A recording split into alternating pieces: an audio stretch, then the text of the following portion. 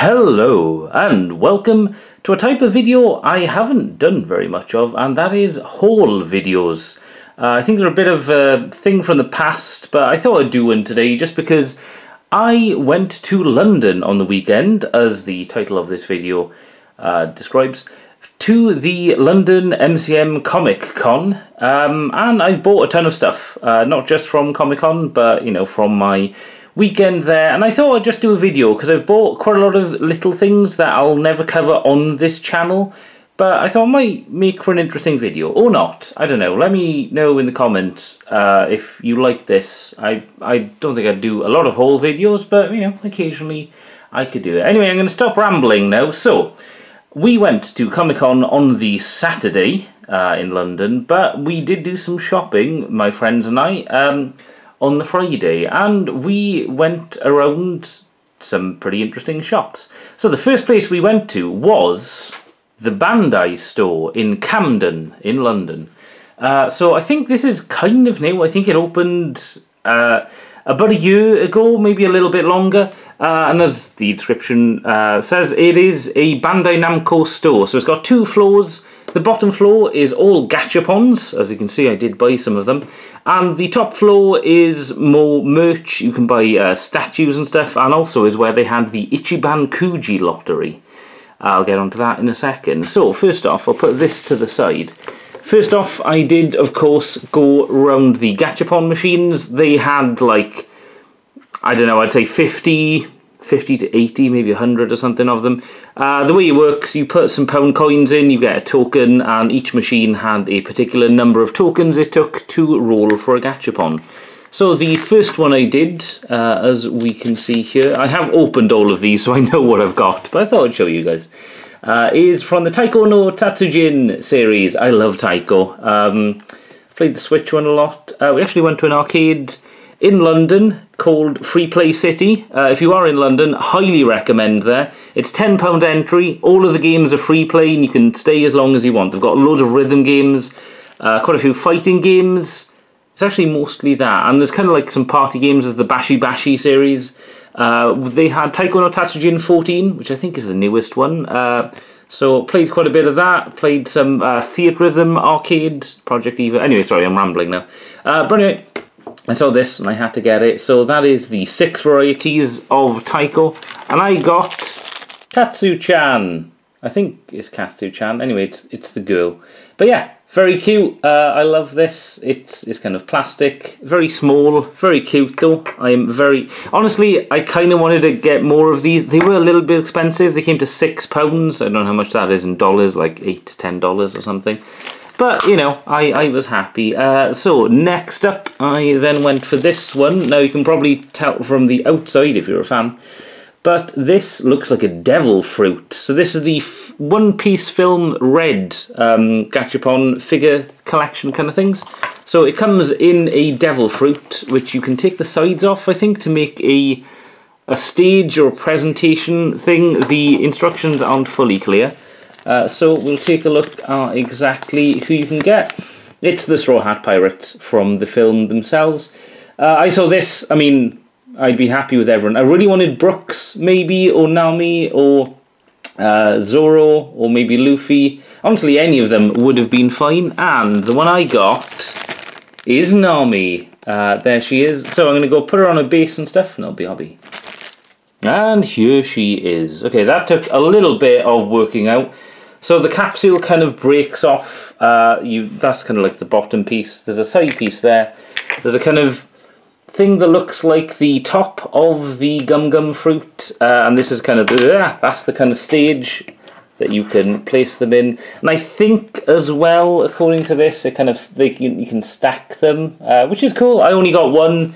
Again, they were £6. I mean, if I didn't know I was going to buy other things that weekend, I might have gone a little bit wild. But here she is. It is obviously Nami from, well, I want to say One Piece Film Red, but she had a costume for that. She had like a different costume. But there she is. Nami is hands down, I think, one of the best anime waifus. Still pretty new to One Piece.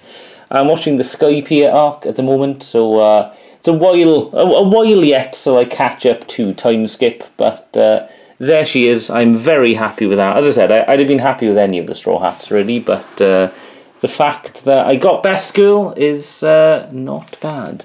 And the third one then, this is something I couldn't pass up. If you've seen my other videos, you'll know this is something I'm quite into. So let's look at the cheat sheet first. I say cheat sheet, you know what I mean. That is right, it is Gundam Ensemble. Forte, sorry, not Ensemble, F. So that is the variety there. There's 5 of them. I would have been happy with any of them. But as we can see, we got a mass of things. Yes, this is a building Gachapon. So it's basically like a very mini Gunpla. As you can see though, from all of the parts and the colouring there, I did get Dom.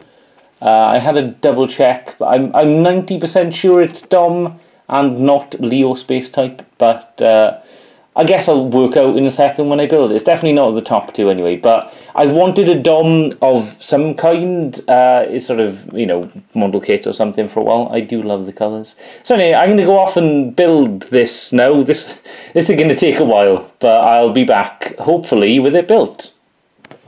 Alright, I think it might have taken me longer to build this than the rest of the video is going to be. But there he is. That is Dom with his slightly bent energy sword. He was very finicky. Honestly, not even going to go into detail. But there's a lot of internal, like the elbow joints were an absolute pain to do. He's kind of in an awkward position. I don't want to move him too much in case I break something. I am very impressed with his mono eye ball bulb thing. It's very shiny. He looks really great. I do love Dom types. They're like, I love the paint scheme and stuff. It's very cool. I like him. It also comes with a bazooka. I couldn't be bothered to make that work. It's got alternate hands, as you can see. One of them's open, one of them's closed. I've got a spare one of each. The stand is a little bit weird though, because it clearly pegs down onto one of many holes here. But the only hole on his back is there, which means that I'd have to like put it in that way. So I don't know. Thankfully though, his feet are particularly wide, so he's never going to fall over really. I don't need a stand, but it's nice to have one there. Anyway, so these are the 3 gachas that I got from the Bandai Namco store in Camden. Also upstairs was an Ichiban Kuji thing, and I got this. So for those of you who don't know, it is just kind of a lottery thing. You pay some money, you get a kind of cardboard thing, you tear it open, and you have one of various letters. A being like the big prize. I think it was a statue of, I think it was Deku or Izawa or something. And then B is like a slightly different one, and as you go down the alphabet, the prizes are less wild. There's like hand towels, and one of them, of course, is an acrylic folder. So this is the J prize. I think this might be the lowest tier prize. It was £14. I don't know how much that is in dollars, probably like 15, maybe 20. So that's the back there. So I got a choice of who I wanted. I went with Hawks. Oh, these are stickers actually, that's kind of cool. I really like Hawks. There were quite a few there. There was Aizawa, Deku.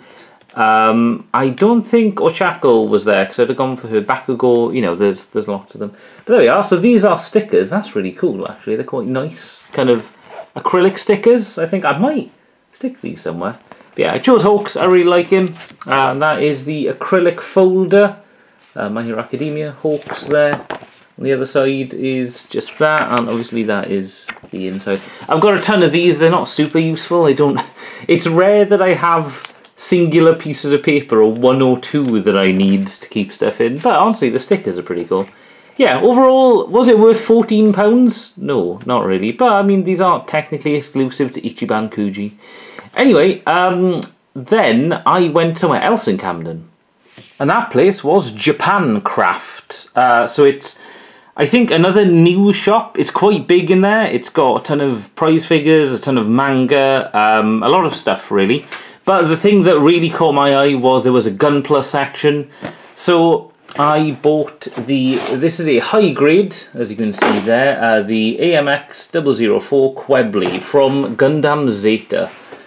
So this is, I think, one of my favourite mobile suits. The front is absolutely amazing. That is how it looks. I love the just massive shoulders and the weird, slightly beetle design, especially when it opens up. Yeah, this was definitely, I think, my favourite suit from Zeta. It's got so much going on. Honestly, it's slightly a shame that this is a high grade. I would have bought a master grade of this, I think, because I don't know if they've made a master grade. Unfortunately, in Japan Craft, actually, it was mostly high grades, but they did have some very interesting other model kits as well. It wasn't just Gundam, so like, you know, there was a few things for everyone, but some of the kits were very expensive. I can't remember what they're called now. There was 20-minute mission there, but there was also the one with the anime girls, the like cute ones. Those are very expensive. There was an anniversary Miku model kit that came with a kind of little robot as well, but that was like 190 pounds, which is a lot. This, obviously, a lot more reasonable. £27, I think, is absolutely worth it. It's a hefty kit. It's very heavy. Obviously, a very big suit. And then I went to one more place in London, but not in Camden. That was the Japan Centre, which is a fairly long-running Japanese convenience store in London. It's near, well, it was near Piccadilly Circus. I can't remember where it's moved to now, but we found it. It's a standard Japanese convenience store. It sells food and stuff, so I bought some Caramucho, hot chili corn snacks.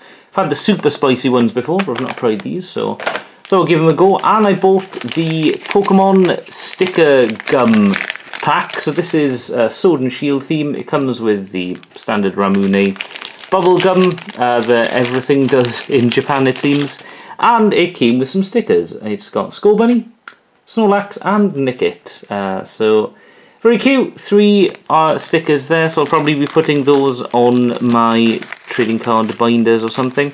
And of course there is a tradition every time I go to the Japan Centre in London. I always like to buy a copy of Shonen Jump. So this is volume 45. Obviously this isn't the 45th volume, they've restarted it quite a few times now. But it had a very cool sort of cover here. I do like, I love the rainbow One Piece thing. And of course it's filled with, you know, manga and stuff. I'm not going to show you too much because it could be spoilers. I have sort of read the newest chapter of One Piece in this. I didn't exactly know what was going on. My ability to read Japanese is very weak, so I don't think I really spoiled myself. But yeah, they did have volume 46 as well. That had Deku on the front, but I thought, I don't have one with Luffy on, so yeah, one day I'll learn to read all of this. So, that wraps up the Friday. Then it was Saturday, and time to go to MCM. And MCM this year was quite good. So I went last May with some friends. MCM is the Comic-Con held in London every year. It's been going since like 2009 or something, I think. I went last year with friends, and I'll be honest, it was kind of disappointing. It was mostly comics and Funko Pops, 2 things I'm not super into. I mean, I like comics, but I wouldn't go to a convention for it. But this year, thankfully, there was a lot more weeb stuff. So I'll show you some other stuff I bought. The least exciting one, there was a Pokemon trading card vending machine. For 50p you could get 2 cards. What did I get? Pretty standard ones. I'm pretty sure I have both of these. But hey, you know, I think someone got a Hollow Annihilate, which for 50p, along with something else, isn't too bad. The next thing, I bought a Korean 151 booster box. Now, I picked this up and bought it and thought it was Japanese. It's my fault, I didn't read it clearly, but then I looked at the bottom there and realised that is Korean. So, I'm going to be using this for my Christmas imminent calendar this year. So there's 20 packs, I need some more packs of other things, but I'll be opening up one a day, like an advent calendar, but with cards. And I try and learn to read Hangul, which is the written Korean language. By then, it's fairly simple. I've got a month. I think I'll be able to read it passably. I won't understand Korean, but I'll be able to tell you what the Pokemon are called. Another thing I bought, this Pokemon related and Pokemon card thing, is the Trick or Treat Booster Bundle. I've been meaning to pick this up. This is £20, pretty good, 50 packs. They're like 3 packs each. If you watched the Pokemon 151 booster battle I did with Tim, he got me a pack of this at the end, 2 packs actually. So yeah, I don't know what to do with these. I may open them up on a video, or I may open some of them up and keep some, I don't know. Or maybe I'll give them out to trick-or-treaters. I don't tend to get many of those. And I also bought a blind box. This is a Digimon, I haven't bothered to translate that. It's Kigurumi, I think, which is where something dresses up in a kind of mascot outfit as someone else. And this is, of course, Digimon Adventure 01, as we can see here. That is all of the Digidestined dressed as their partner Digimon, the champion. Well, no, technically not all champion level, because that's Angelwoman, she's ultimate, because Gatomon's champion. That is the lineup there. That I am curious about, because that is clearly Garurumon. Is that Black Garurumon, maybe? Because this is Volume 2. I wonder if maybe the mystery one for Volume 1 was Black Greymon or something. That's the back. I have opened this, I do know what's inside, but again, I thought I'd show you guys, because I'm never going to make a video on just this one blind bag I bought. So, who did I get? Last chance to guess. I'm not going to do that cringe thing where it's like, let me know in the comments what you guessed, because, you know, come on now. And that is Mimi as Togemon. Honestly, actually, one of the ones I wanted most. I'd have been happy with all of them. I really wanted Joe as Ikakumon. But yeah, I love Togemon. I think there's a base. There is. I'm going to go assemble Mimi Togemon. And there she is. Very cute. So this did cost a little bit. I think this was like 12 or 14 pounds. I can't remember. But to be honest, the like quality of the statue, I really regret not going back and buying another one. We did head back to the store, but I think they'd sold out by then. But it's even got her little cowboy hat. It is amazing. I'm a big fan of this. I may buy some more online or something, because yeah, it's cute. It's really big as well. It's a hefty piece of PVC.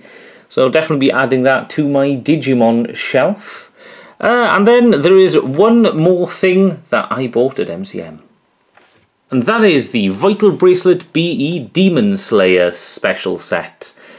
So if you've seen my stuff on the channel before, this is a version of the Digimon Vital Bracelet, which is kind of a virtual pet, but also you wear as on your wrist. It's a bit like a Fitbit, kind of, but with a virtual monster that you raise. So the BE is a modified, like, improved version of the old Vital Bracelet. Basically, it kind of boils down to it's better at reading your pulse, and you can put your monster to sleep when you want, rather than having to wait till night, which is a big improvement, because I have the original Vital Bracelet. It was great, but sometimes you'd go to, like, watch a movie in the cinema or something, or sit down for a meal, or just, like, relax for 3 hours, and it'd be like, oh, hey, all the energy you built with your monster is completely gone now, and it'd be really annoying. So the ability to put them to sleep literally justifies me buying one of these. So they had quite a few of them. There was a Ghost Game set, there was this, there was another set I can't remember, but honestly, I've started watching Demon Slayer. I've seen the first season and Mugen Train, and I thought, hey, this is actually kind of cool. I love the green colour of it. And I thought, well, this is quite interesting. So as you can see here, you can raise, you can raise a variety of characters. I mean, you can raise Tanjiro, but, you know, maybe you'll get Nezuko. Maybe you'll get Inosuke or Zenitsu, or different characters, basically. But yeah, I was very interested. And obviously this is compatible with other DIM cards, which are like the cards you put into the Vital Bracelet that loads up a different monster with a different kind of evolution chain. So very excited to give this a try. I'll probably be doing this in a video, so stay tuned for that. I may, you know, sort of compare it to the old Vital Bracelet and stuff like that. And the coolest thing, so I bought this from the Bandai Namco stall. That 2 days in a row that I spent a lot of money with Bandai Namco. Because I spent above £30, this was £70, which is, I don't know, $80, something like that. Because of that, I got a bonus. Because I spent £30 or more, they gave me this Dragon Ball Super crayon set, or kind of like their wooden pencils, I guess. I haven't opened them yet, but you know, they're coloured pencils, but that's not all, because otherwise I probably wouldn't have really mentioned it. I also got this Dragon Ball Super sliding puzzle. It's been years since I've had a sliding puzzle. I'm looking forward to playing about with this. Very cool picture of Super Saiyan God, Goku and Vegeta, but that's not all. I got even more stuff. I got a Dragon Ball Super tote bag. It's fairly thin, but honestly I really like the colour. I don't have a lot of tote bags, but you know, I'll keep it. I'll probably store something in it or whatever. But that's not all. It kept coming. Honestly, this bag was heavier than the Vital Bracelet, because I also got so this is, I think it's Chapter 1 of Dragon Ball Super and Chapter 1 of Dragon Ball. So it kind of it's got a cool thing at the front. Actually, it explains the difference in the manga. Same for the Dragon Ball Super side as well. But then it is actually, you know, the first chapter of each of the respective mangas. There's first chapter of Super. No, that was first chapter of Dragon Ball, right? What one? I can't remember. But anyway, yeah, it's very cool. I mean, you know, if not necessarily the coolest, you know, collectible, but you know, if you want to read a bit of the manga or get you into it. Plus, honestly, I may try and like frame this or something, because I love the cover for Dragon Ball Volume 1. And that's not all. I also got a fifth gift. That's the Digimon Anime Heroes Beelzemon. So at the counter, he was like, hey, because you spent £30, you get a free gift. You can choose one of the 3 Digimon Anime Heroes figures. So I've already got a Metal Digivolving War Greymon. I've got a model kit for Omnimon I haven't built yet. And I thought, well, I might as well go for Beelzemon. So a straight up figure, which is like, I'm pretty sure they sell these for like £20 or $25 or whatever. So this is crazy. I've got all of this stuff for buying one item at the stall, and that's part of why I want to make this video. I'm blown away that I've got quite a lot of value here. So I'll probably be opening him for a video as well, because I've been curious about the Anime Heroes figure line. They're a lot cheaper than say SH Figuarts or wherever. But I don't know, I've been tempted to guess them, especially the One Piece guys. Like, they all kind of scale together as well, so that will be cool. Yeah, that about wraps it up. I'll might as well end on this incredible haul. So it is worth going to conventions sometimes, especially when they give you freebies. Even though, you know, I don't need this stuff, I'm still happy to have it. But yeah, thank you guys for watching and listening to me ramble for like far too long. I will be doing other videos in the future. Obviously, as I mentioned, I'll be doing an opening and review of this, that, and the Korean 151 booster box will be the basis for my upcoming Christmas advent calendar, so keep an eye out for that.